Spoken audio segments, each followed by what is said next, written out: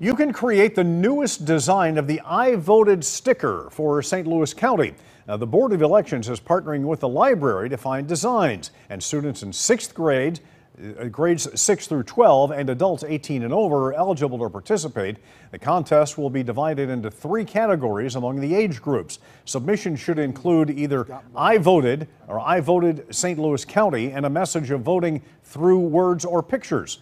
The contest begins Monday, September 27th. The deadline is October 15th by 5 p.m.